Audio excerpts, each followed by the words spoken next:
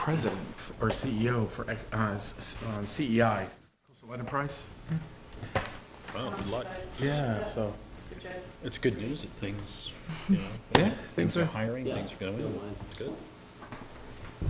Oh, I like that. Okay, there we go. Okay. So we got that. We got this.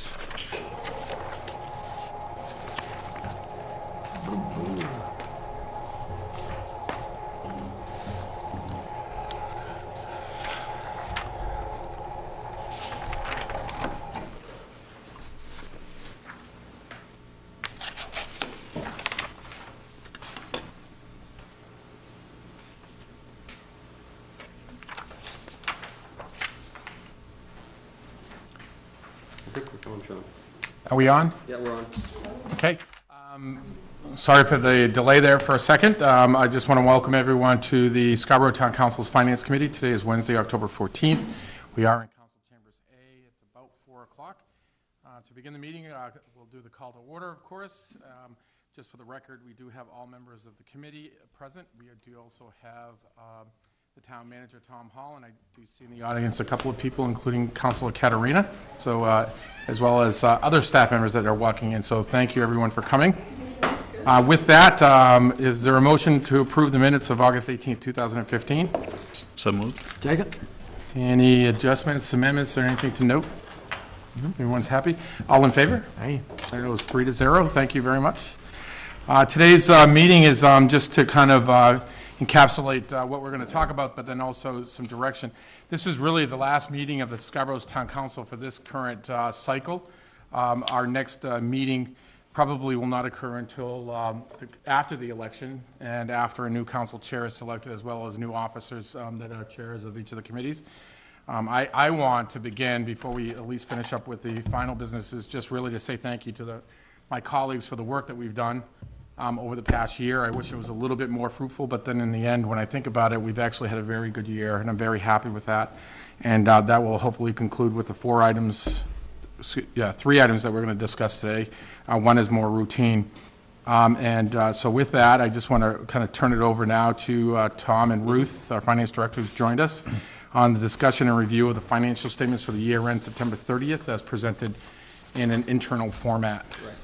Yeah, we did provide the standard format that we've been doing for the last several years, just so they're there for you. But I know Gina Kluge and Ruth collaborated on coming up with kind of a new view, and we're interested in sharing that with you and getting some feedback if we're inching toward the sort of reporting that would be helpful.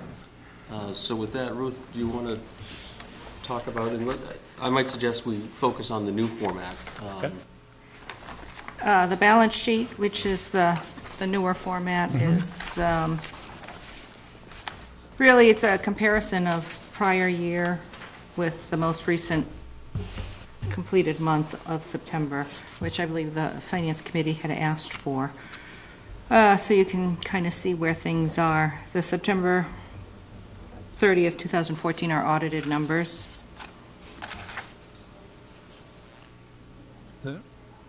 I'm sorry, which numbers are audited? The 2014 numbers, yeah. That's right. Okay. Yep. Is that in fact helpful to have a year-over-year kind of September to from Kind one of year to the looks next? Okay. I think this is, or whatever reporting period that we have, so it's not, so it's the same period. So if we're doing a June assessment, then showing where we are in June of the prior year. Correct. Yeah. Comparison. Yeah. Is a comparative purpose, yeah. Just a quick question. Why? So what's really helpful then is if you look down through it, the accounts payable really spiked. I mean, it's much greater this September than last September. What was in payables that would cause that? One of the things is the county tax. We've posted it. We have not paid it. We don't pay it until after tomorrow, actually. But it wouldn't have been in last year's? You didn't do this? Last year we held it until. So we're trying to stop holding invoices. We're trying to actually post them, if not pay them. We won't pay it until the last week of October. And then they'll assess an interest penalty if we don't. The county tax is $2.493 million this year, so it's a big chunk of change. Yeah. The next two are, one is the expenditures and one is the revenues.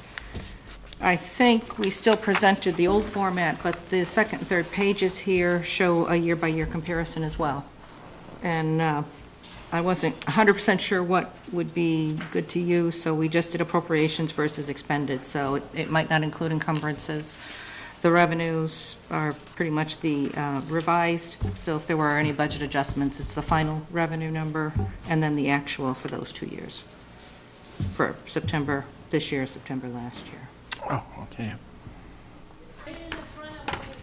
Well, and that's where you see that. So is there anything we should be aware of that jumps out at you? But you can see that's where the county tax is, That's correct. which is what's causing the spike. Anything else that notable that you want to draw our attention to? Okay. So I do have a couple of questions on the notable piece, if you don't mind. The first one is, going down the line, significant difference in expenditure, the executive, is that the county piece? Is that where that is? No, county is like the third or fourth from the bottom under the general town section, not the school. Okay. It's Oh, I'm sorry, yes, there it 491. is, right there. So on line 56, or the 1100 account 56, there's about a 150, 200, almost $200,000 gap between last year and this year. What drives that executive piece? I think this year we've allocated many of the contractual obligations that we didn't do in the prior year. I don't think that got done until actually prior to the end of the year, mid-March, April-ish. Okay. So since there is a change in management format, will we expect to see the consistency of that change next year? I think so. Okay. It will depend on whether, if the union contracts don't get finalized by June kind of thing, then It can then change might it? get Okay. held out, yeah. That's, that explains my other questions, really, because they're kind of consistent with that question. Is there any other questions? So this new format, Ruth, shows we're dealing with the first quarter of the fiscal year, Yes, July 1 to September 30. And what we're doing is showing what was spent in the first quarter of the prior year's first quarter. yes. So just a sort of an apples to apples. Hopefully it's an apples-to-apples Yeah, comparison. okay. The other outlier is capital equipment, Yeah, we and saw and that's not a surprising one. Yeah. Those are high-value items, and it's just a matter of timing. Of all of these, that's probably the hardest one to look apples to apples, because there can just be some wild variations year to year. So suggestions for, so part of this question was for suggestions for changes or format. What might be helpful would be maybe then just highlighting on here anything that's sort of out of norm. So as you present it, then you can just speak to it as you kind of go down through it. So anything that just, so rather than us kind of keep peppering you with things, anything that, looks like it should be just kind of highlighted, that'd be really helpful to just kind of highlight it, and then we'll see it, and you can just kind of speak to it as you go down through it. Okay, yep, that sounds good. And one way I've seen that done in other organizations is to have a footnote section, and then just footnote, if it's payables, then the footnote would be number one, and then you can then immediately go to the bottom and it answers the C1, question before. right. Yeah, that's kind of an easy way to idea. manage that. Yep, good suggestion. Yeah, so your review could be much quicker, and we could focus on a handful of The questions changes. rather than, as you say, line by line peppering us questions. Yep. So we'll just assume everything else is, kind of normal, and you're just going to highlight for us things that are a little out of, whether it's a timing issue or whatever. Yes. Change in practice or something. And then the last page is the revenue page. Same thing.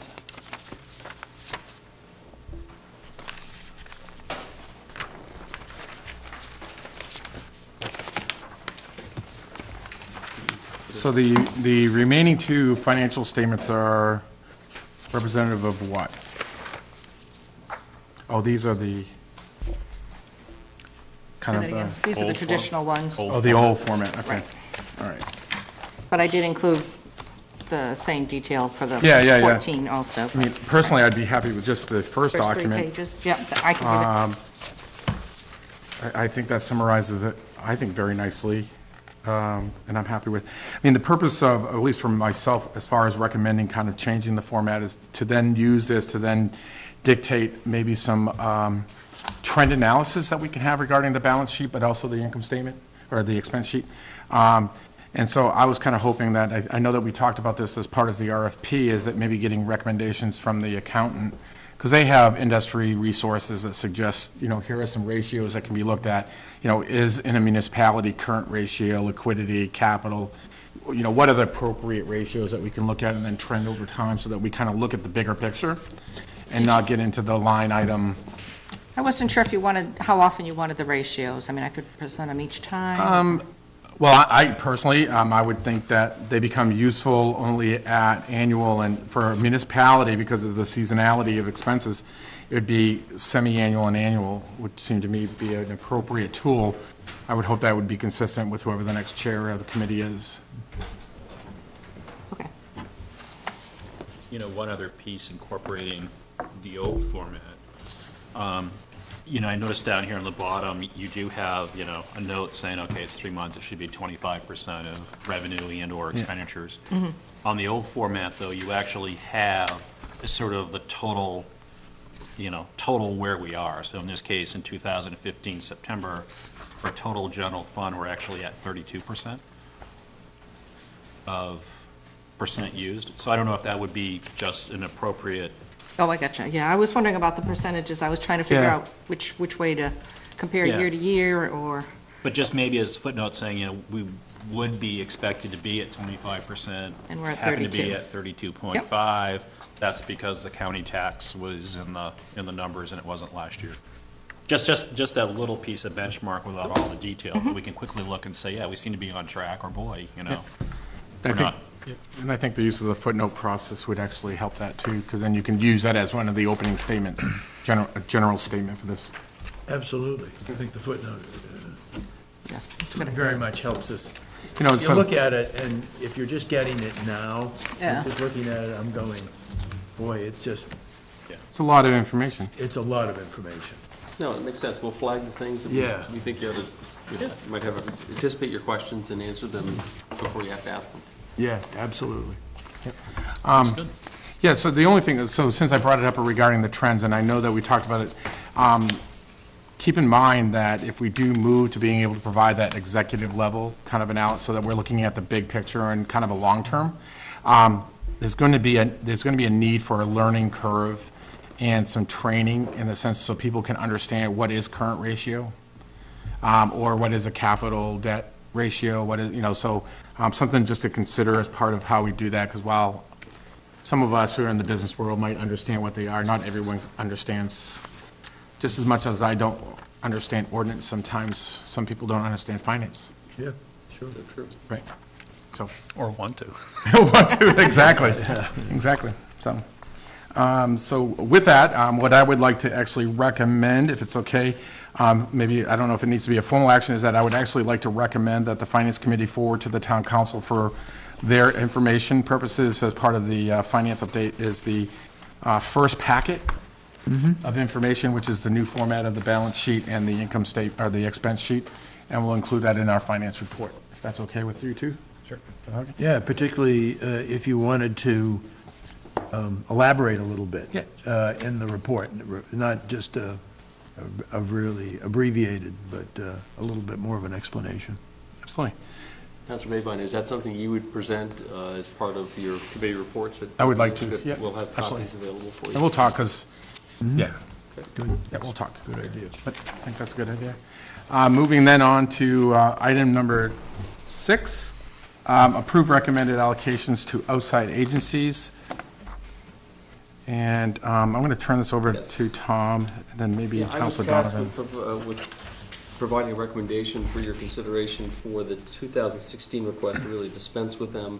Rules and Policies continues to work on kind of a new policy going forward, and I'll certainly let Councilor Donovan update, but we did get some insightful information based on 211 calling. That's Scarborough residents calling for assistance, just so we can get a sense of where is the need. I think that information is going to greatly inform that conversation. But we do need to dispense with the ones that are in front of us. And the proposal I have for you today, and I apologize, I should have provided a bit of a narrative, but essentially the methodology I chose, I first of all, red circled Project Grace. I will admit my affinity to that group. I've been consistent in that regard. At the 2015 level, and then what we did is we basically looked at what was left for 2016 requests against the available budget and came up with a proration. So Ruth calculated it's 75.06% of the requested amounts, and we calculated that. The other caveat, in no case did the amount, in my recommendation, does the amount exceed the 2015 appropriation. And what you'll note is that there's actually money left over by this approach. There's $8,140, which I don't think is a bad thing. You don't need to spend it. And I might suggest you could decide if you want to allocate that differently, obviously, or hold it in to see if the need arises. And the need I can anticipate is probably fuel assistance, and we'll know more as the season progresses in terms of weather and price and all of those factors. But I can honestly say the need has always outpaced the available funds. You don't need to make that decision today. So that's my recommendation to you. The far right-hand column would be the amounts, and of course to those beneficiaries. Thank you. So the question I have to start, if you don't mind, is how are those, the Rules and Policies Committee, I believe, if I have the right committee, was charged with coming up with criteria and standards. What are the new standards and criteria for this recommendation that are being Well, used? they aren't in place, and so it's really left to me to come to, and I've just provided the rationale. So the committee is still in process, and Councilor Donovan and Councilor Hayes are part of that process. They can certainly comment. I think they are inching closer to coming up with a whole new set of guidelines, if you will. But since all of these requests are in hand, and many of these agencies are calling by the week looking for what the final decision was, they saw it best to move these requests in advance of their new policy. Okay. Can you identify, at least for myself, out of the, I don't know, is it 20 requests? I can't do the math quick enough, but out of all the requests, I identify at least 5 that are Scarborough-based. I'm looking at Southern Maine Agency on Aging, Regional Transportation, Hospice of Southern Maine, Project Grace, and Project Grace Fuel Assistance, although that's really the same one as above. Are there others that, although Regional Transportation really isn't Scarborough-based, but it's got services in Scarborough. The other ones, are they homed in Scarborough? Are any of them homed in Scarborough? I don't believe so, but many of the ones you named, though they may be homed here, they're affiliated with much larger organizations. Are they? Okay. Yeah, Hospice of Southern Maine is part of the Maine Health. And Oh, I did those not are know exactly the sort of conversations Rules and Policies is having in terms of how do you divvy up the pie. Yeah, let me just chime in with where the Rules and Policy Committee review was. We asked that the 211 data be provided, and has been provided by the United Way representative. And it was specific to Scarborough, right? Yes. And it was specific to Scarborough. And it demonstrates that the big 3, shelter, food, and healthcare, including mental health care, are the ones that just dominate. Whether it's that order each year, no, it varied some, but those 3 essentials of life were the ones that dominated. And that, of course, has always been a part of the application form that all of these applicants were addressing to demonstrate that they were actually meeting needs in those arenas. So I think we all felt at Rules and Policy that a recommendation by the town manager, based on his assessment of the applications meeting the standards that were set forth in the application form, would be an appropriate way, and a pro rata sharing seemed to be one that was favored when suggested by the town manager, by the members of the Rules Committee. So that's how we got to where we are, which I think is probably a good outcome. And I would say, as to the excess, having it there for an extraordinary circumstance that might arise in the way of need would be a very valuable thing to meet some person's unfortunate circumstance that may develop this winter. Yeah, especially with the results from Project Hope today. I mean, who would have thought there'd be that kind of activity with our community? And they're using That may be a very resources. worthy, I'm not sure how that happens and Right. to what agencies that money goes, but in support of a program like that, again, it's not bad to have that for another day. And Sean, I think I'll tag team on to Bill. One of the things we did talk about too, and we actually asked someone that does United Way allocations to come and share sort of their thoughts and practices and what they did. And we started to ask that question about trying to do a better job at identifying what the needs are, and then also do a better job of trying to keep all those dollars to entities that are here in Scarborough, so the dollars actually stay within our community and not necessarily going. A lot of these that are on this list, as we've talked about, are part of Mercy Hospital, which is now part of Eastern Maine Medical Center and part of Maine Medical Center and others, so. Absolutely. I had one question on Tom, did the home health visiting nurses of Southern Maine give any explanation of why their request almost doubled? Was there a compelling reason for that? I don't recall as such, no. Okay. I mean, they completed the application along with everyone else. As part of that, you may recall, we asked for them to provide Scarborough-specific services they've provided in the past year. I don't recall any compelling reason why there was such a jump in. Okay. I guess I look back to Colette, she's shaking her head no. Because all the others were sort of in line. That was just a pretty dramatic request Agreed. change. I could look back at the application, but nothing. It's almost doubled. Comes back to memory. Okay. Again, that's one that the committee's kicked around. That one of all is probably associated, well, I guess, is that part of Maine Health? Home health visiting nurses, it's part of one of the systems. I get confused, which is sort of. It's plugged into a much larger Gotta be. Network. organization, Yes. a multi-million-dollar organization for sure. So I'm happy with approving the recommendation that's been forward, because I do appreciate the work that's been done. I will say that, at least personally, is my hope is that that consideration regarding the appropriation, the consideration is that maybe the town consider a longer range kind of commitment rather than just a year-to-year basis. So if, for example, Project Grace is one of our preferred allocations, then we make a commitment over a 3-year period. That way, we know, I mean, we're talking about how do we pre-plan future years' obligations. This is kind of a way to step into that.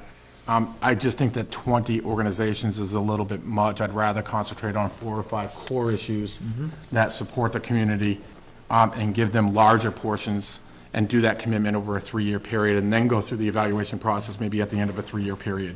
So something for maybe us to consider as the rule comes forward. I just think that this is a lot, and I'll be honest, I mean, a couple of these that are $225, $670 seems to me that I would rather give one organization $1,800. Yeah.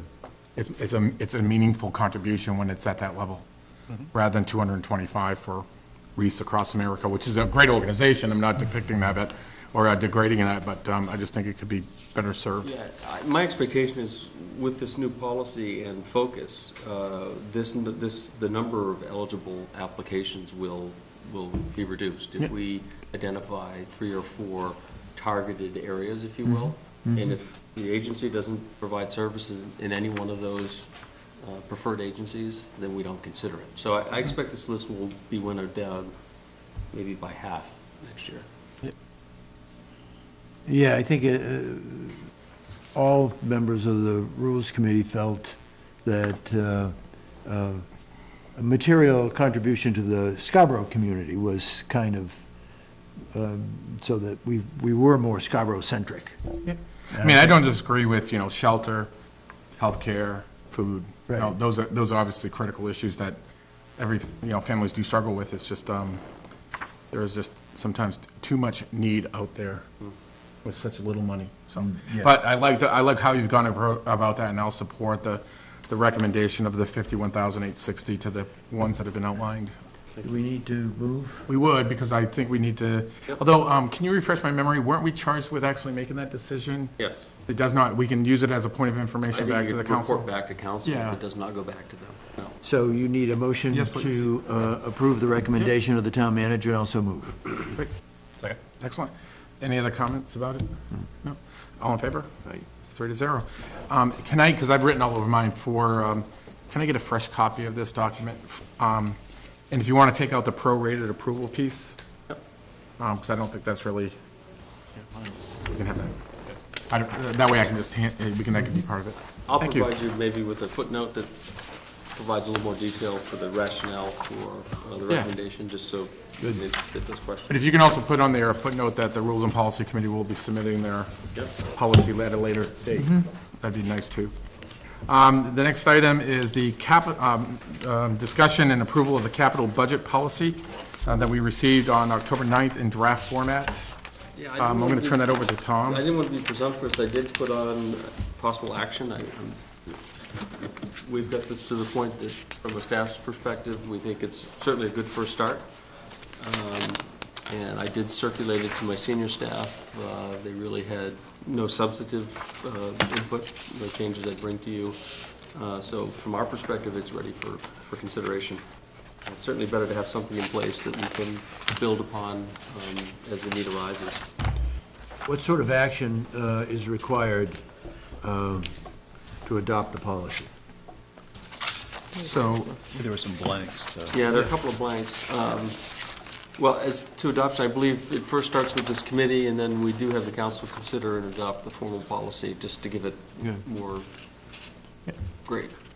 more weight. We vote to recommend approval. Yes. yes. That's, So one of the items is on page 2, the capital improvement project and capital equipment, and it kind of talks to, under definitions, what it means, and have a multi-year life with estimated costs in excess of X, and that's what we would consider to be a capital item as opposed to just, general maintenance. And I wasn't 100% sure what numbers should be there. I know what I would put, but What would you? That's actually my first question. I would put high numbers there, so that's, but I know it's So define high. anything over 100,000. Okay. So I have a question related to that, whether it's 100,000, 50,000, or a million. The question I have is in the language around estimated costs in both the first capital improvements project question and then the capital equipment. So when we talk about these type of improvements, is that on an estimated cost on an annual basis? Is it estimated cost over the life of the project? What are we discussing when we're talking about the estimated costs? The initial cost. This policy goes on to encourage us to understand what life cycle costs are, just as a point of information, but in this context, it's the initial entry, initial cost of the item. capital So acquisition. the reason why I asked that, because I saw and assumed that it's like in the capital improvements projects, it does state, and I'm not going to read the whole thing, the second part of that are consumed within a year, but rather have a multi-life with estimated costs. So is it the estimated cost within the multi-life or within that 1 year? Usually a capital improvement is considered a multi-year project, so it's Okay. going to go across years. So in that respect, the capital equipment one is usually you buy it this year, you're done, because it's smaller items. I don't like the term capital equipment because it tends to mean equipment, but usually it could be capital something, fixing a park that's less than 100,000 or just over 100,000 or something, but it's not equipment. So we tend to put it under capital projects, but it's still only going to be done within a year. So to me, capital projects should be the big ticket items, a new public safety building, new library, fixing a major road that's been damaged or whatever. Absolutely. So would it behoove us to have an additional definition that defines that estimated cost within the boundaries of what we just discussed, so that it's clearer? I mean, because not to give credibility to the argument that I've heard over years, but, there's always been that argument of, we're trying to rig the system, And we're proposing the project this year at X dollars, which is below the threshold, when the actual cost of the whole project is greater than X over the lifetime, and we're trying to avoid having to go to the voters. I've heard that, with the municipal park, I've heard it with other referendum things that we've done in town, no matter what it is. I would like to have this policy be clear that it is about the initial costs that are on the outlay, so that we can reference that back, so that people can understand. Would it be clear if we just switch things? So for under, it would read, a major non-reoccurring capital expenditure in excess of whatever that number is, and then at the end of it is multi-year life period. Does that add to clarity? It does, because the word non-reoccurring defines that for me. Non-reoccurring means it's 1 year. It has to be 1 year. The capital equipment sentence doesn't make reference to a multi-year life. Like a capital equipment, like a pencil, doesn't have a multi-year life. I can see why you'd say the dollar amount should be at a certain level, because now you're scooping up small items, Right. pad of paper, but it's Yeah, the dollar figure may be lesser for the capital equipment, but it still ought to be sizable. 10,000, 25, I don't know what that number is necessarily, but to avoid the point you mentioned. well, I think you're trying to use both the dollars and the reference to a multi-year life. Well, the capital equipment doesn't have to be multi-year. We can do that most of the time, within a year. Usually we buy a plow truck. We usually do it within a year, so it's not it's not recurring, if you will, except for the fact that we buy one every year. I think when you're referring to that time frame, you're talking about the time between budget approval, bidding, and Receiving. actually paying for it. We may span a couple fiscal years. I'm not sure if that is I relevant mean, in because this I context. thought this was all about what do we capitalize, what do we expense? Right, And and, so, It is. yeah. right, so if you're going to expense everything that would be used up in the course of a year. That's a fundamental. And so a capital asset is an asset that has a multi-year life to it. Well, to some degree, but sometimes you don't want, if we only need to buy something like a loader once, and it's going to cost $400,000, we can spike the public works budget this year, and then next, 10 years, it's nothing, and then, 10 years down the road, we spike another 400,000. I think putting it here tends to level it out a little bit, Oh, absolutely. even though it may only be done in, a 1-year timeframe. There's some gray areas, though. Police cruisers, we buy for a year. We have been able, over time, to migrate those from capital. Those are actually in the operating budget. See, that circumstance makes sense, We haven't been able to do that because with it's a all with recurring all of them, cost. though. Right. We buy at least one plow truck a year. We should be putting that in operating. And that's the other piece, is to get it out of, some of the recurring little guys, like the school department. I think they do something with their floors every year that's under capital. To me, that's a recurring, that should be in their operating. But, the world according to Ruth, I guess, so it's those kinds of things. But I guess I'm confused now, kind of getting to Sean's question, and a little bit to getting to our charter about what actually has to go to the voters for approval. I think we're trying to set up for the big ticket items that it actually has to go to voter referendum. So I'm not sure how these all jive together, because I had a question on that, because the dollar amount for the charter is different than these numbers. And so when we get there, to have that conversation.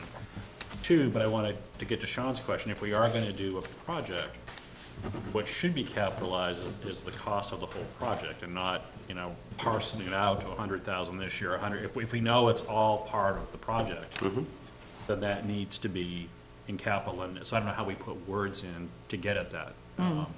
Something about the total cost of non-reoccurring total expenditure for the project. Something along those lines, so we make it clear that. So so to that point, based on definition number 4, capital improvements projects, using that scenario, if we were to insert the 100,000 that's being over here, if a project lasts 4 years at $25,000 a year, $30,000 a year, it seems to me that based on what Peter just explained, in my head, based on this policy, we should actually be discussing it at the Finance Committee level as part of the capital budget policy, because the total of the project is greater than 100,000. Oh, well, then I would increase Do you that see what to I'm a saying? lot more. Well, that's why I was getting at it, because I think that the definition of what's too high and what's too low, Right. No pun intended, given the past year, is extremely important.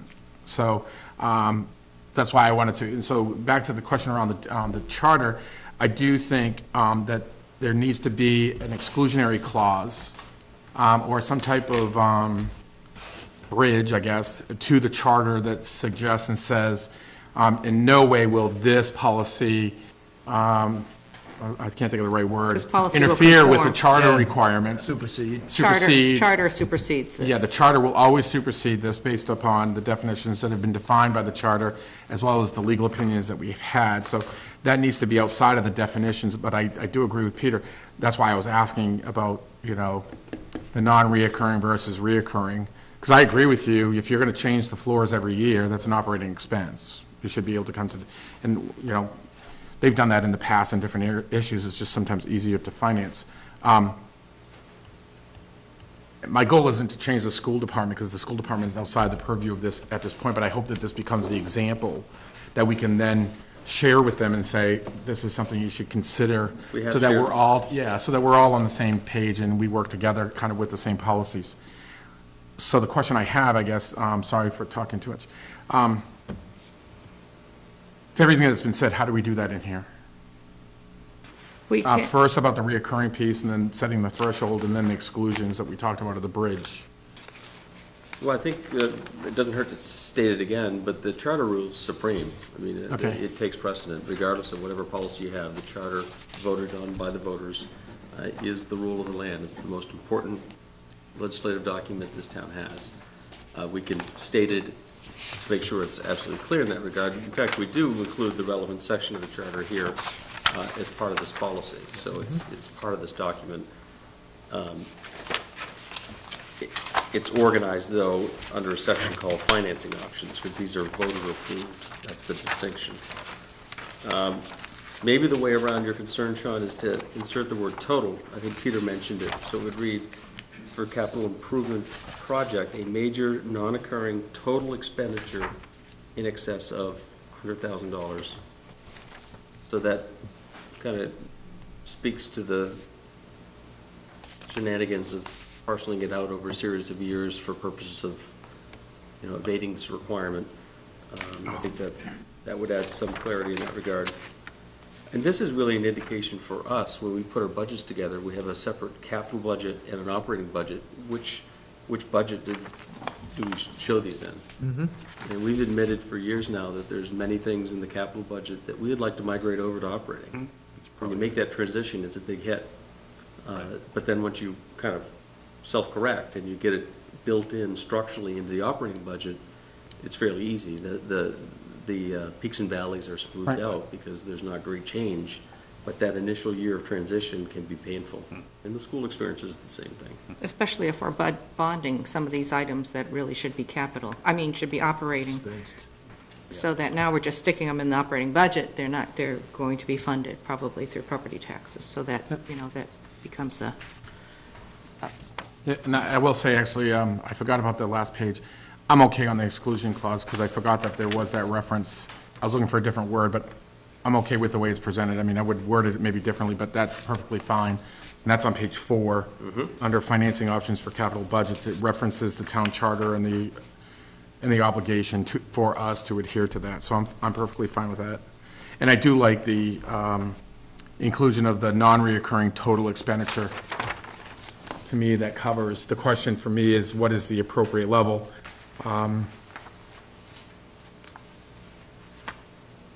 Personally, and I've said this with the charter question about the 400,000, given the size of our organization or our community, I think $400,000 is extremely low, given the growing capacity.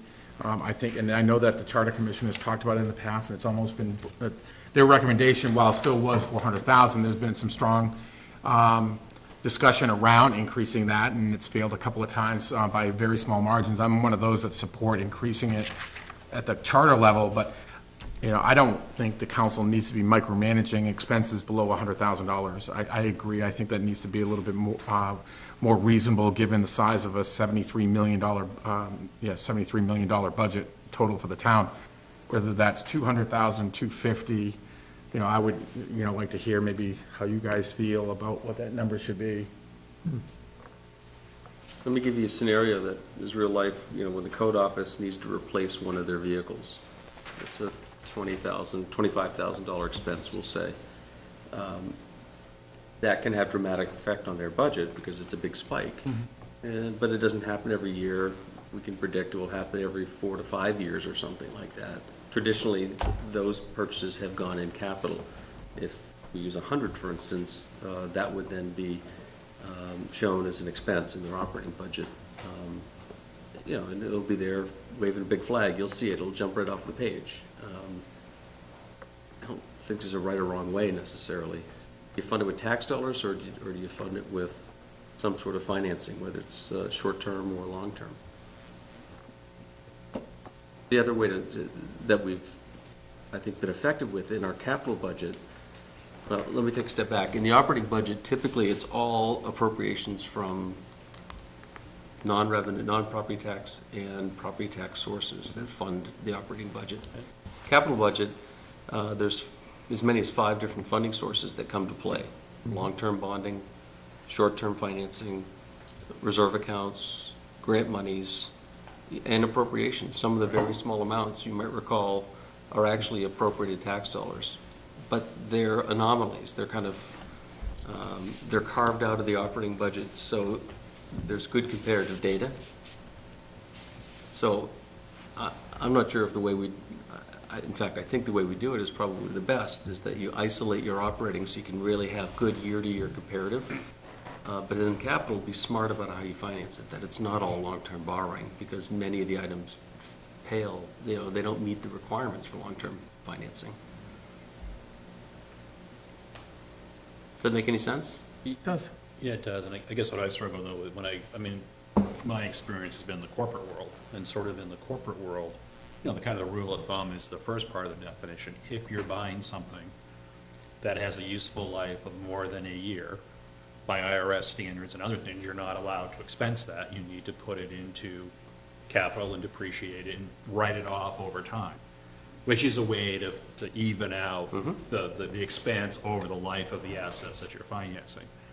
If that was our intent, then, buying police cruisers and putting them in, so it sounds like municipal's different than corporate, but I'd be kind of in a place of going back to the overarching definition. If the asset's gonna last more than a year, so it's not pencils, Right. but it's a vehicle, and some of these vehicles I know we've been running 5 or 6 years. Yep. That seems to me that our policy should contemplate that should be a capital item. And what I hear you saying, that we can choose to finance that capital item through appropriations and other things. It doesn't mean we have to go out and finance it. Is that? You can. It has an effect on the tax rate. Right. Well, either way, it has an effect. Well, if you Yeah, have, but it's a blended effect of the tax rate. if you have short-term borrowing, then, that would be, say, if you had a 3-year bond, it has a third impact on the tax rate. If you have a lease arrangement, it's spread out over time. But there is an effect. It's shown itself in debt service appropriation as opposed to. And am I right from a constituency point of view and transparency point of view? If it's in, well, I guess it depends where we go. For the school budget anyway, the school budget is approved by the voters. So everything in operational expense is approved by the voters, but anything in capital is approved by the council. And is that a consideration we need to think about?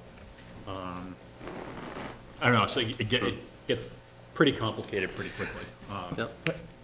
Personally, I would say yes, because as a department of the town, we can employ this policy on that part of the budget. and we can say that we will, based on our policy standards, X, Y, and Z within the capital budget of the school department does not meet our policy and therefore must be taken out. If they wish to then submit it back to us as part of their overall operating budget, then that's their decision to do that. And then we deal with it from an overall total assessment or an overall expenditure basis rather than on the individual project.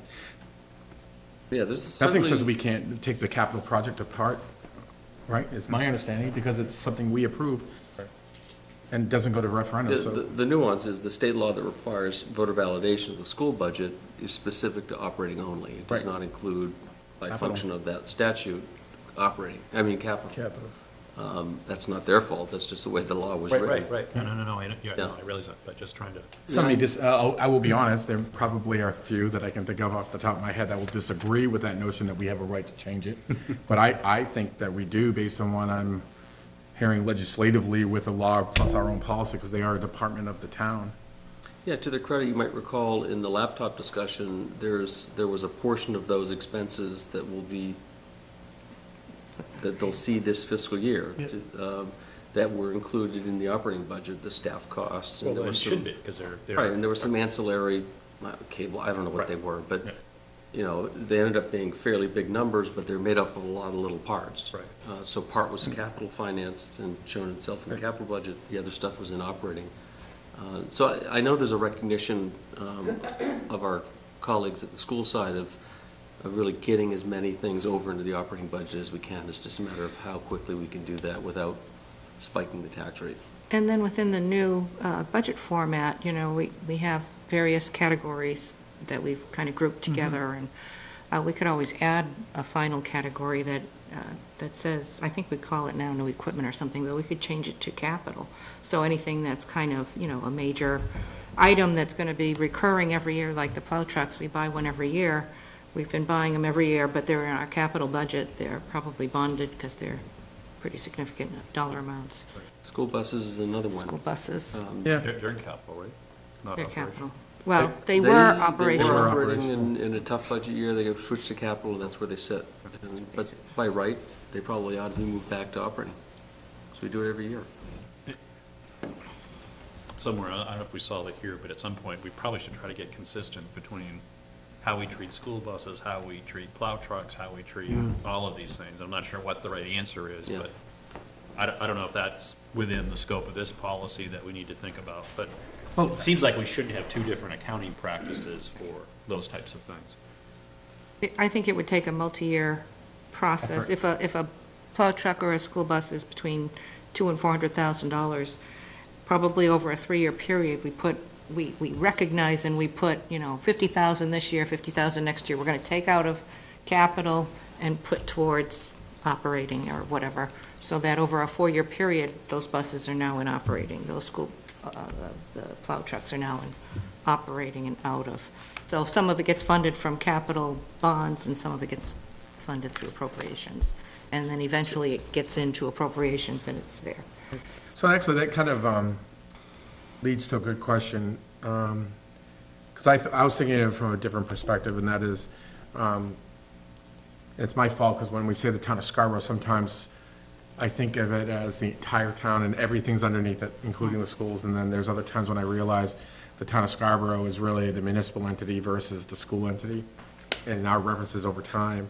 So there's two approaches. One is that we can adopt this policy understanding that probably the municipal budget and the municipal managers will follow this, with our hope that the school department and the school managers will accept this, maybe with some adjustments, or ask us to make some adjustments so that it becomes then a unified policy for both departments. The question I have is, and maybe this is something that can come, is good if we can get an opinion, and I don't know who, if it's legal, can we impose this, if the council approves this, can we impose this on the school department's capital budget that we approve? Does the school have to follow the town charter, the 400,000? Yeah. Absolutely. Yeah.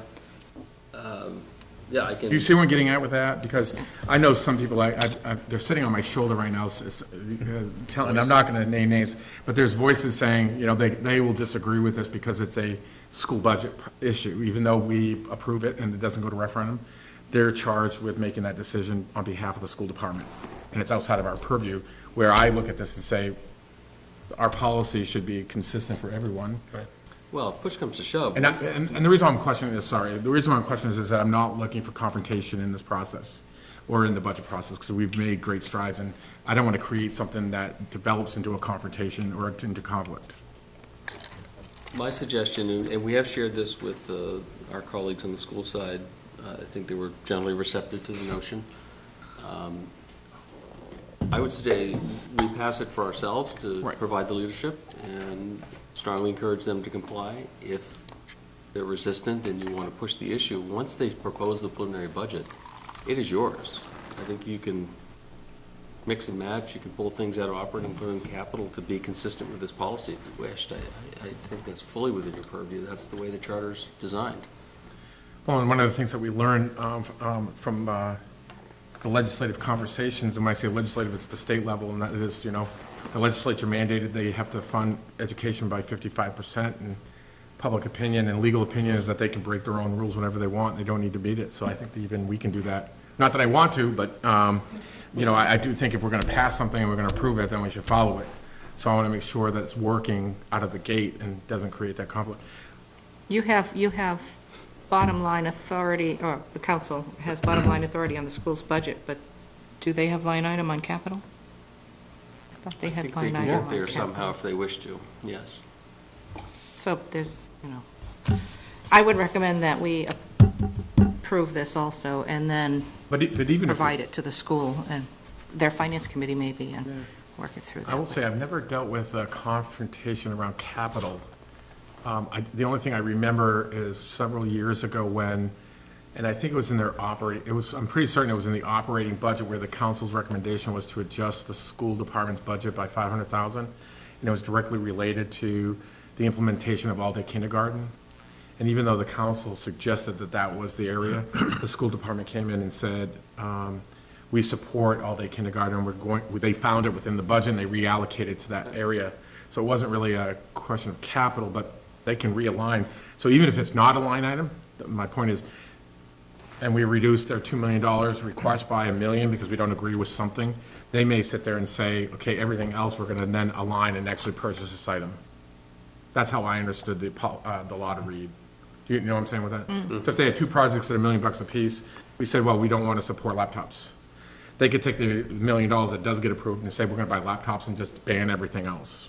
That's how I understood the law to I read. think they could if they wish to do that. Right. Once you approve its bottom line authority, that's what you Right. have. Once that's done, they can then choose to spend it differently. They can- Even on the capital side. Yeah, Yeah, you think so? I think it is.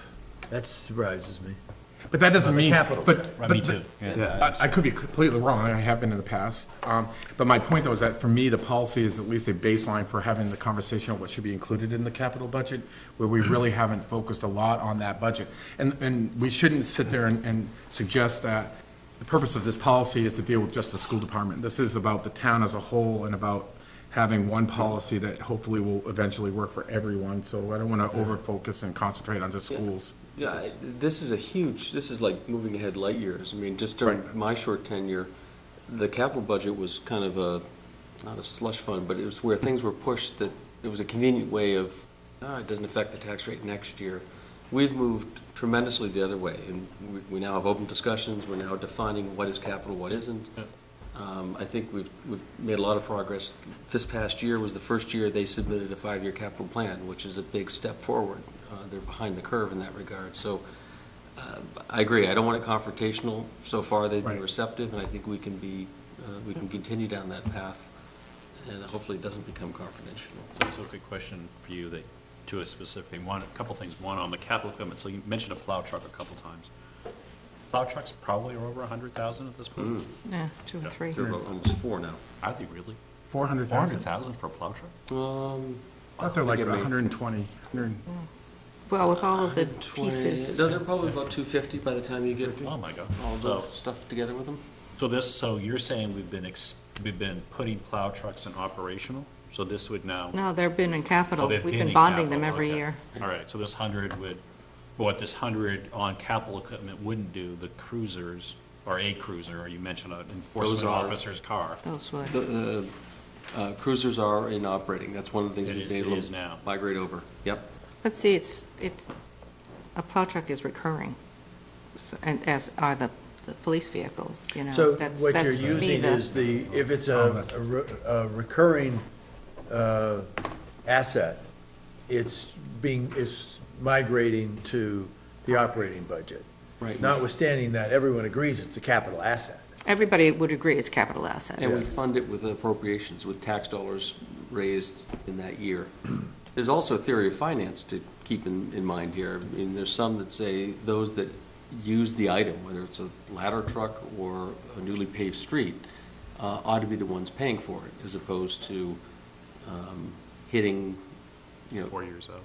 or having someone in 1 year pay for all of it, Right. but it's going to be in service for 25 years. That's where I agree.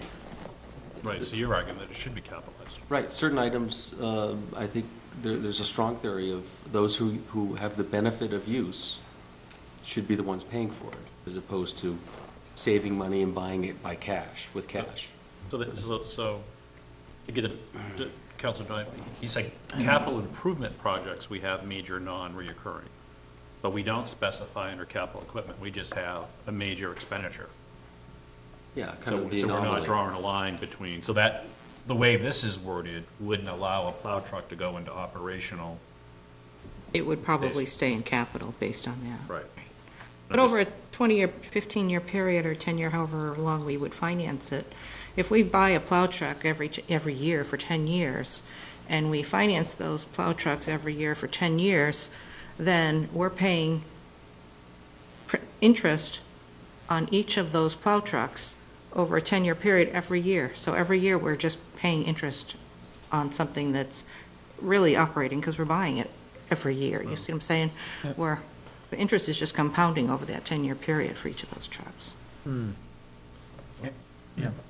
And people are, even if it's allocated in the operating budget and not through finances, people are still paying for it over years, because I've never seen my tax rate go down after the capital expenditure went up in 1 Away. year. So you're still paying for the increase over time for that expenditure.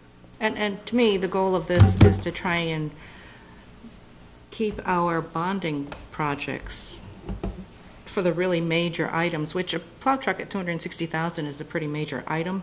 Right. But since we're doing it every year, Yeah, but see, I don't, but, you know, if we were trying to build a $20 million or $39 million school or whatever it is, we currently are hitting bond limits, self-imposed admittedly, but we're hitting bond limits that, you know, we're trying to save those bond proceeds for these major items. Right. So there's lots of, We can take some more time to think about this. I mean, so long as we have something solid in place in time for budget is really the target. we can try and incorporate some of the things we've talked about in here too, based on limits and things. I'm not sure how the committee feels, but I would actually recommend moving this forward, because I think that as part of the discussion at the council level, we'll get obviously a majority of the council involved in that decision, first of all. Secondarily, I do recommend that at least the insertion of that word total be amended on the capital improvements project definition, so that that's clear. I'm comfortable, at least for discussion purposes, at the $100,000 level in those blank spaces, because it's consistent with the levels that are over there. Even though I said previously that might be too low, but I think that that is a good benchmark to begin that discussion. Now, if this goes to the council, will there be a public hearing on this? No, it's a policy? Typically not. No, the So it's act on- just a I mean, you take enactment? public comment, there's no published public hearing per se. Okay. So the question I have to the committee members is, how do you want to move forward? What would you like to do on this?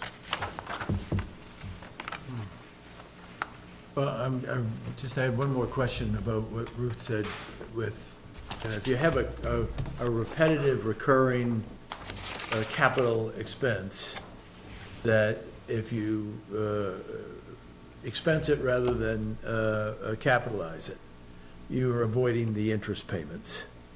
But you have to get over the hump of Appropriating it. of the initial appropriation, which is kind of up here, and then at some point, it it goes back down rapidly, but then because you have to build in that yearly recurring plow truck. But it just doesn't have anything to do with capital costs. That's, I mean, I don't know if it's helpful, but. it's almost like I mean, I agree with the idea of if you can buy it outright and not borrow, not be a borrower, that's better, a better way to do it. But because of the useful life, because of the large dollar amounts, we're only doing it for those items that are repetitive. We wouldn't do it for any other capital items. Right, right. We're only gravitating over to the expense side of the equation on those items that, like school buses, like police vehicles. And that actually kind of goes to like the page 4, the reserve funds at the bottom. Talks about creating a contingency reserve, which would help. I like that. Which would help that, Yeah. I think, in the I future. don't know. I guess I have two questions. It's just, one, I just think, I'm a little troubled, I can look back and have a conversation, but I think if we have a capitalization policy, we need to follow it. Yeah, I don't think you can have sort of a gray area saying, well, these things are capital or not capital based on other criteria that we don't identify. So I just think the purpose of having a policy is to articulate what you're gonna do. We're having a plow truck, we're having some confusion about whether that's a capital item or an operating item. So I think whatever we put here should make it clear where that goes, so we don't do it one way one year and another way another year. So, sorry. So however we get there. Then the second thing, and I just use this as an example not to create controversy, but we did have some questions about every year, and I'm just using this as an example, where every year the school systems have what they call their tech refresh, which has been about $1.5 million. And some of that, so how do we define whether a tech refresh is a capital item, or again, if we do it every year and they're reinvesting in just upgrades to software and that type of thing, is that an operational expense? So I think those are two good examples of where whatever verbiage we put in here really helps define where those should go. But to add, because it gets to the question of when I ask for an opinion, is whether or not we can then, if there is disagreement in that definition with the school department, which rule trumps? Which one do we go by? Because they could sit there and say, their opinion is, you only have even on the capital budget, you have bottom line authority. So if they put in the tech refresh into the capital budget, and we say, well, we do not approve it because it does not follow our policy, if they have enough money still in that capital budget, can they sit there and say, we're going to now spend that on the tech refresh and supersede A school bus. Do you see what I'm saying? So that goes into the question I asked about getting an opinion about But I think if who's in control, I guess, or whose policy trumps. if you say it comes out of capital, the theory will be that you're going to fund it somehow in operating, not just take it out and say, okay, now you got to fund it however you want. So somehow the funding piece has to move with the appropriation request. So I think if you move the money over to operating, Right. as long, I don't think they'd have an issue. I don't either, I don't but know, the but- question I have is, do we have that authority to tell them you have to take it out of capital and put it into the operating? I just need that one Yeah. question. I'm sure that. You know what I'm saying? Do we have that our authority attorney to do may have that? one interpretation there, may have Attorney will another. have another one. That Yeah. doesn't negate the importance of this for us. Yeah, and I know they have their own and to be able- attorney, and you can't get two attorneys to agree Right. exactly the same, So we don't, unless they're on the same case. we may not know a definitive answer to that, frankly. Right. That's not to say we shouldn't be doing this for our own purposes anyway. And that's Yeah. how I'm kind of walking into it, but I think that would be a good question to ask. And, we reach out to the school department, it's not like we're trying to create something bad. I mean, if we can get an opinion from the superintendent, who will probably get an opinion from their attorney, maybe they're both the same and says, yes, you as a town council can say, we're not going to fund it through the capital budget, we want it funded in operating, and we have the authority to reallocate it into that. I question whether we do, because we only have that bottom, well, of course we could, we have the bottom line and we can increase it. Well, Imagine the headlines with that, town council increases their budget 12%. Yeah, but then they can do what they want after you approve the amount. more than likely what will happen when this policy goes in place, it will add great clarity to 90% of the items. There will be a handful, and I think we've touched on 2 or 3 that we know in our minds. There might be 1 or 2 others, not an infinite number. And those could be conversation pieces. I mean, I could flag those as part of what the Finance Committee can do, just to, once we actually have tangible things in front of us and understand our spending habits. I think we need to get it in place and have some experience. If it's, if we move this forward after today, maybe the 2 things that could accompany this when it goes to the council is the fact sheet that has these questions that we're asking, and have the answer, so that we can then share it with our colleagues, as well as the public. Ask the question about the legal authority of reallocating, ask the questions about, that we were talking about with the dollar value issue type of thing. Have that in kind of the Q&A piece or fact sheet. The other piece that I wanted to ask, if we do move this forward, and I'm in favor of moving it forward, I would like to know the impact of this if it was implemented a year ago. So if you can take a look at last year's budget and say, if we had implemented this, it helps to understand all of this language and qualitative statements with factual numbers, and say, the operating budget would have increased X dollars as a result, rather than being financed. And I don't need details. Hey, if you came back with one statement that says it would have increased 1.2 million and would have resulted in the tax rate increasing another 10 cents, to me is a very valuable statement. I don't need to have the details of each of the projects. I just need to know, for me, I don't know if anybody else wants the detail, but That's a good question. That would help. it gives reality to the Give some reality to how conversation. it works. Ruth, is the reserve fund, the section on the bottom of page 4? And top of 5, actually. Oh, yeah, I guess I'm looking at the prior draft, top of 5. Is that a fund balance provision? What is that saying we're doing? Is that just aspirational?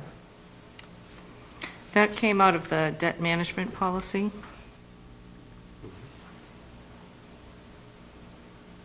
I think. So it's not fund balance from the point of view that fund balance is an operational It's to, unspent funds. I think it's essentially becomes like a rainy day fund to help us during either something catastrophic that happens or recessionary things where, there have been times during the year where I So would why go do we running to need Tom it if and we say- have a fund balance policy? Well, I think this works in conjunction with the fund balance policy. It actually might be in the fund balance think it is. policy. I think that's the purpose of it being there, along with the charter, because you notice that they're both together. Yeah. They're references to other policies, not necessarily a creation of a new Maybe policy. we need to reduce it to writing, but I view there's priority of policies. Fund balance is supreme, that we Yeah. need to meet those Totally agree with requirements. And then that policy goes on to describe, if you exceed these upper limits of fund balance, what do you do with that money? Well, one Some of of those it things goes you to- do is you start to establish and fund these reserve accounts, but you don't do that until you've met Hit your your fund standards.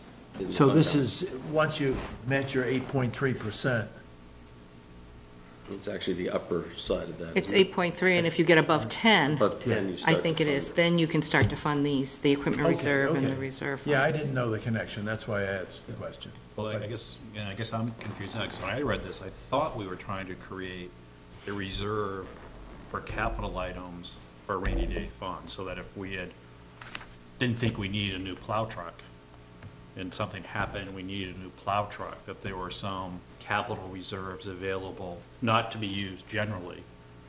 It would But- be used at the council's, discretion. But the But difference, is But this his- specific? Peter's point is it's a capital, Right. Or that's my question, yeah, that's not clear. the Yeah. question is, how's it funded?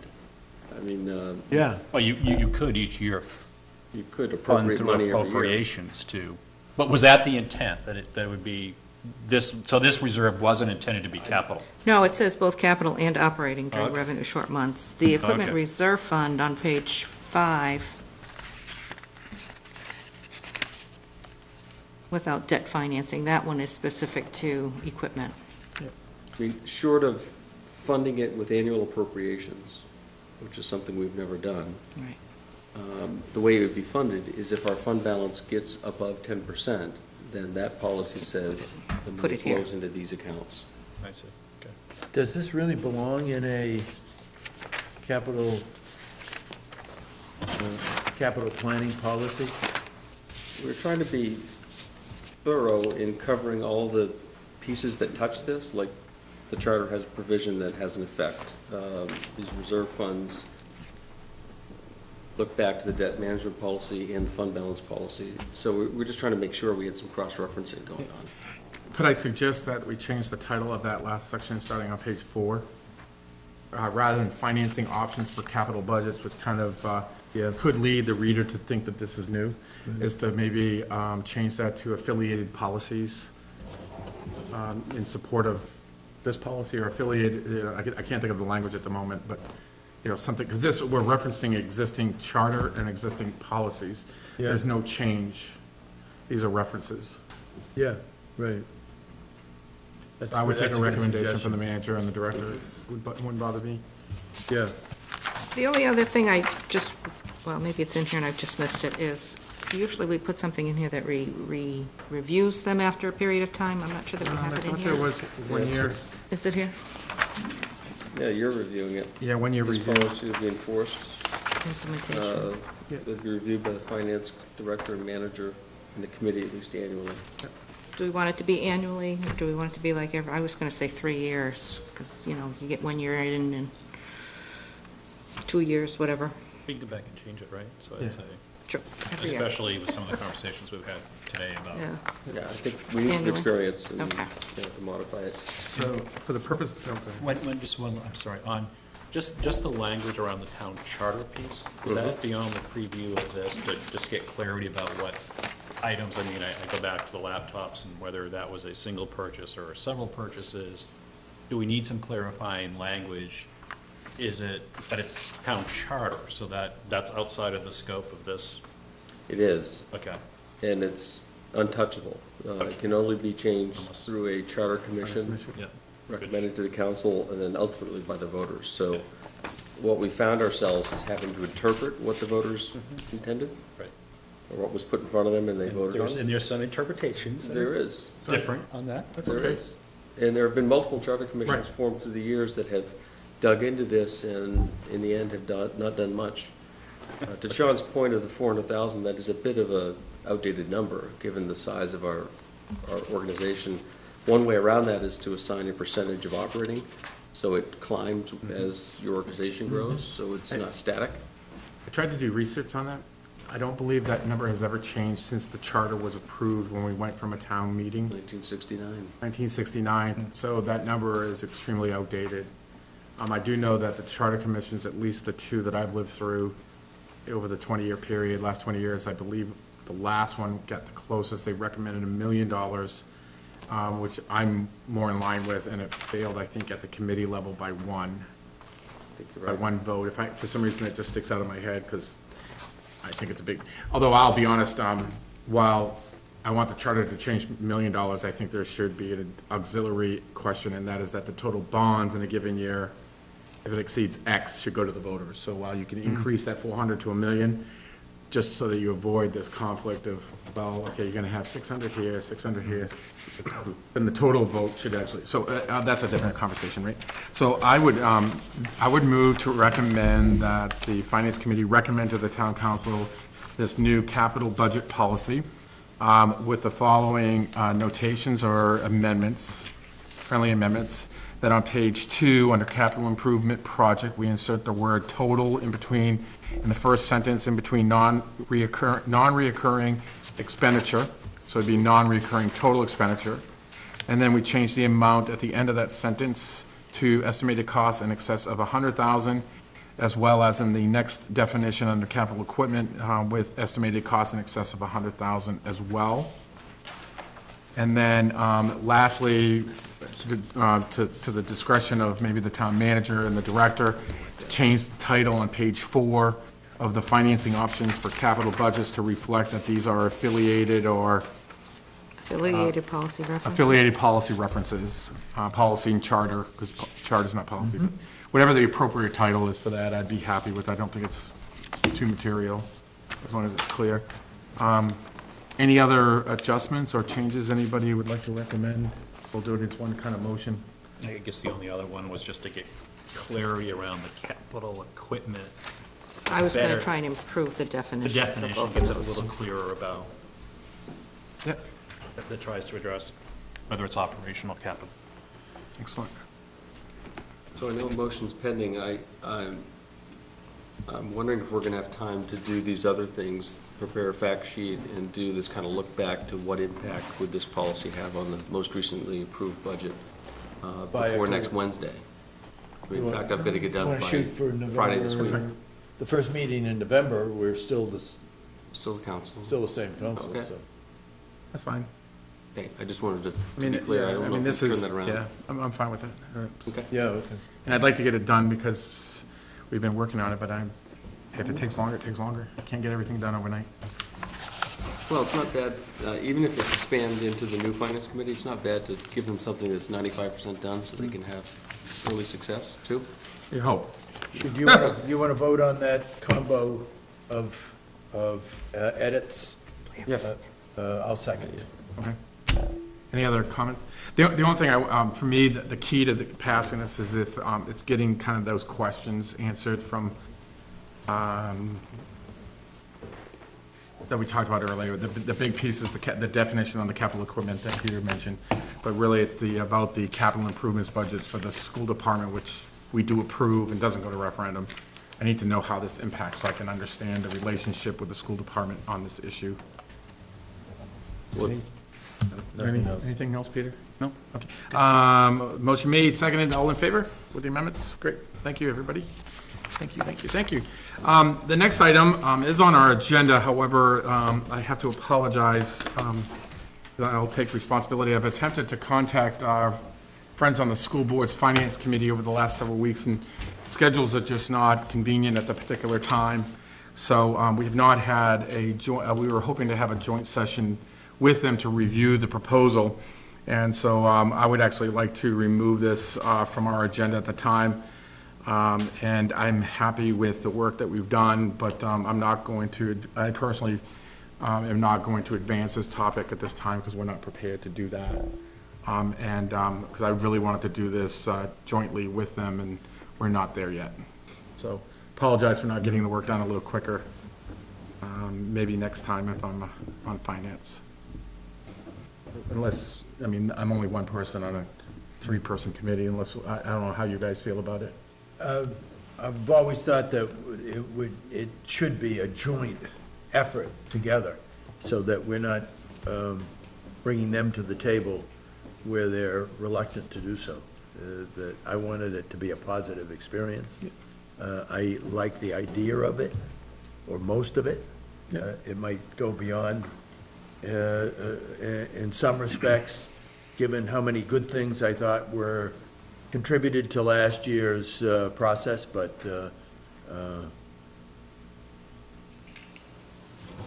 you're the chair who's been talking to the finance committee of the school board, so you know where they're at.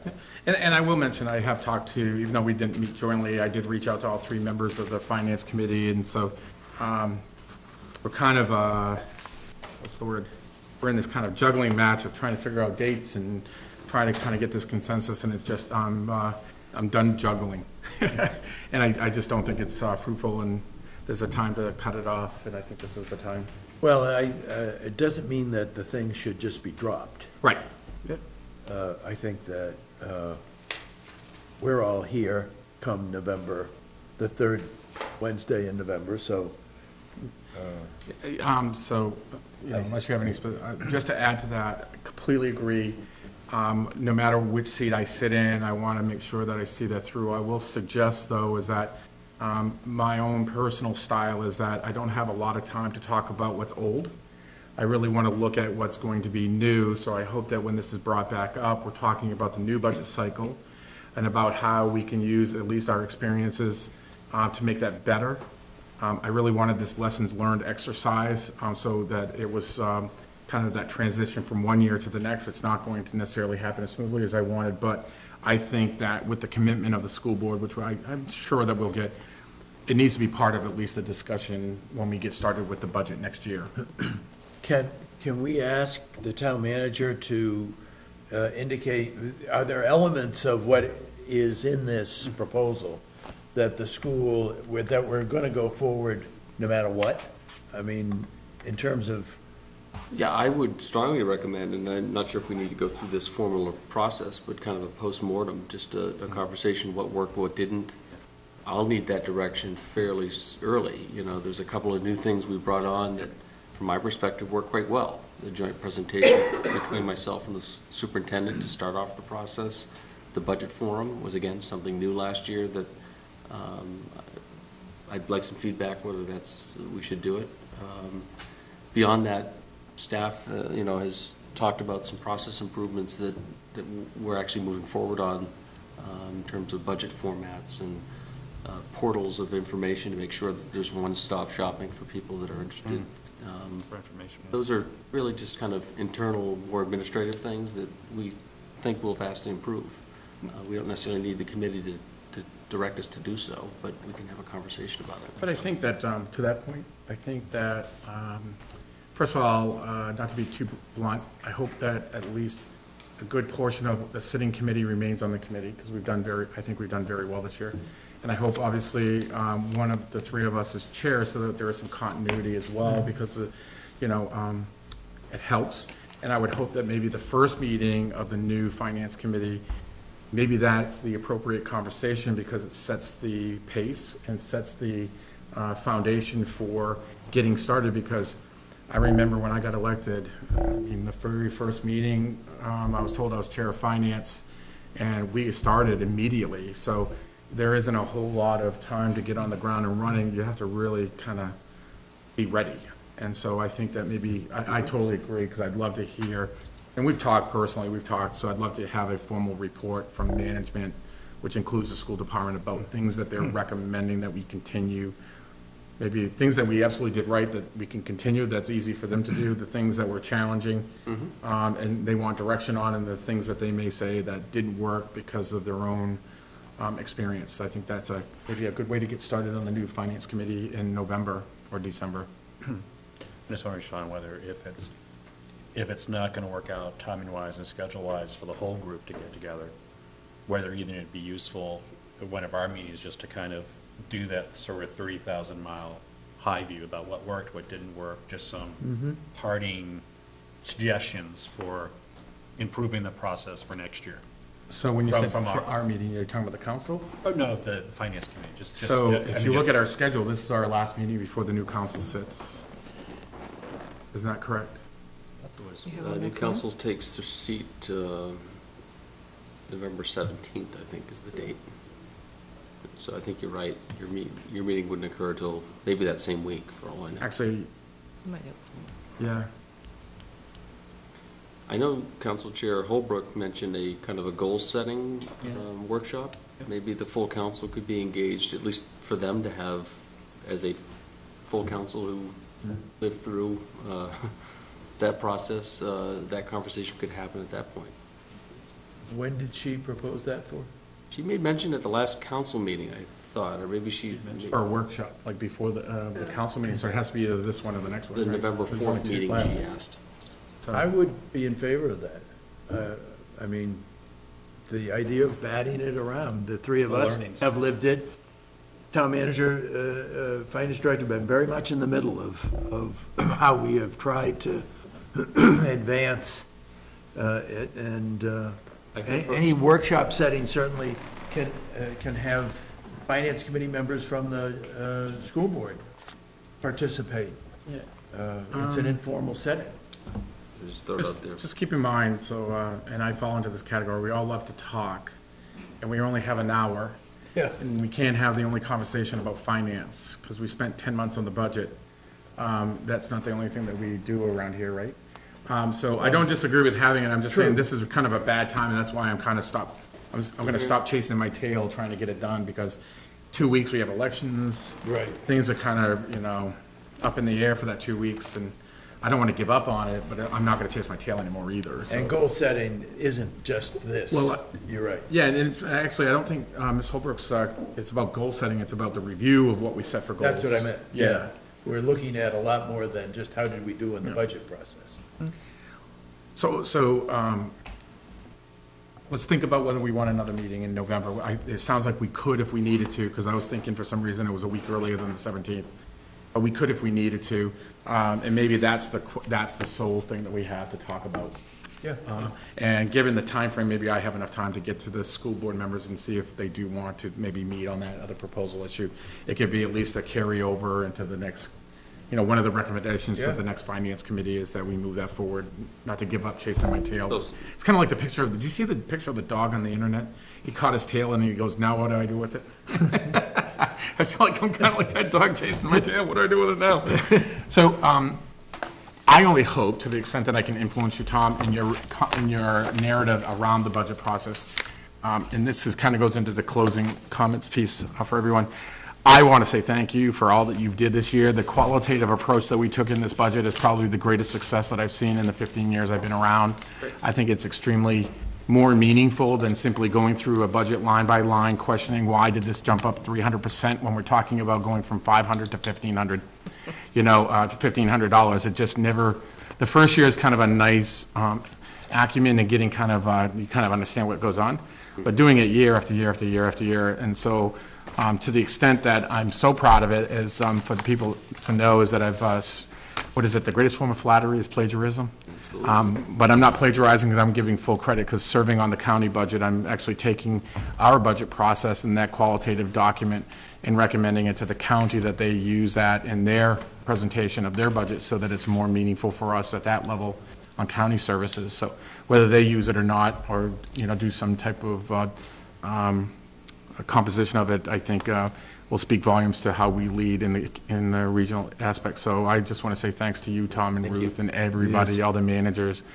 My last comment, I guess, is I want to thank the two of you as well very much, serving as chair.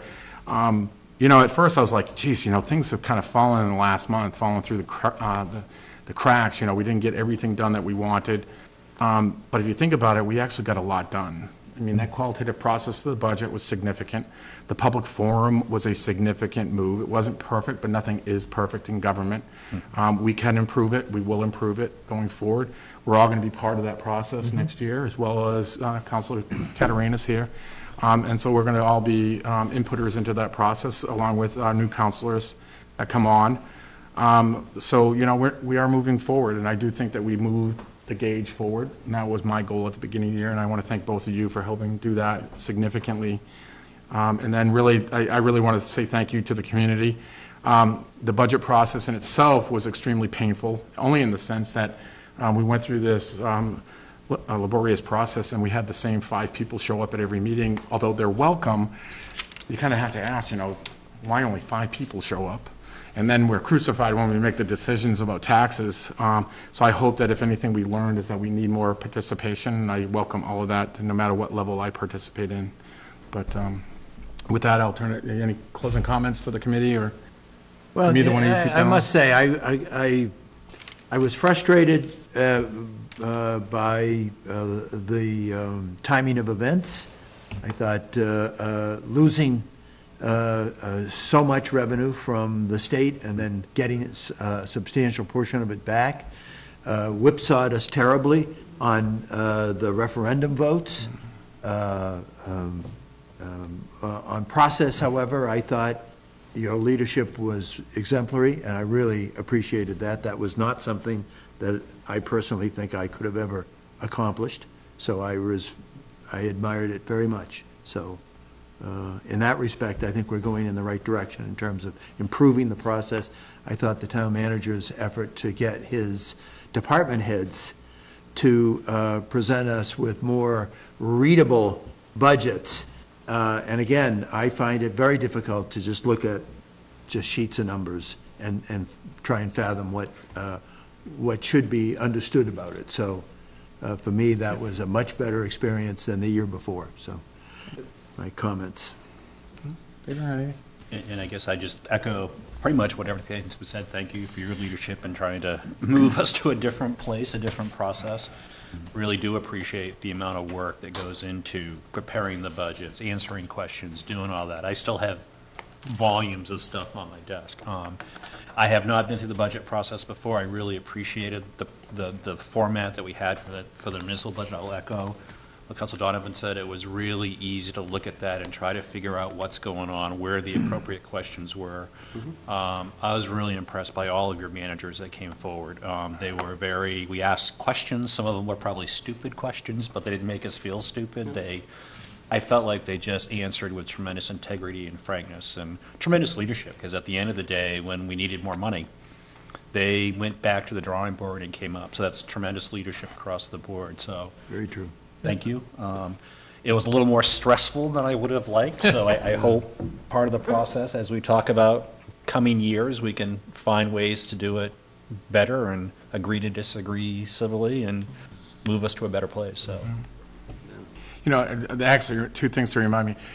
First of all, you know, I'm in a unique situation because I've had to leave twice on the council for work purposes and then come back. And, you know, one of the things I've always said is that you're not a true Mainer until you've moved away and then really wanted to come back. And I've been able to do that, and I'm really happy at being back. And I think about how great Scarborough is, because if you look at our neighboring communities, some of them are really struggling with their operations from a community perspective. I mean, you think about, without naming names, but everybody will know once they're losing assistant town city managers, they're losing public works directors, they're losing fire chiefs.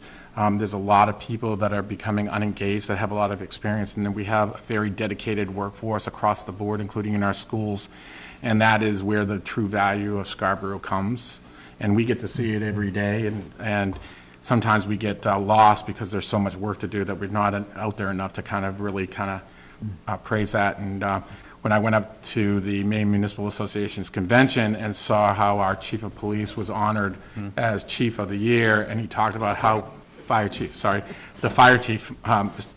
Thurlow, as chief of the year, he talked from his heart and got a little choked up, and he talked about how Scarborough truly is a big family.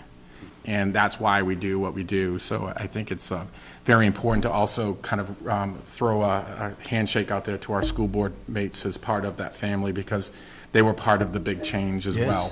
They really stepped forward, and I really want to express my appreciation to Chairwoman Beely, Christine Messengill, and then Chris Ciazzo, because they were the big part of us getting together and working together, and hopefully at least setting the framework for next year to take it to the next level. So I wanted to really say thank you to them. Just remember, all big families, good families, are somewhat dysfunctional at times. Absolutely. It comes to the territory. Do not talk about my dysfunctional family in front of me. I will defend it to the end. So with that, if there's a motion to adjourn, So, all in favor? Aye. Okay, thank you, everybody. Thank you.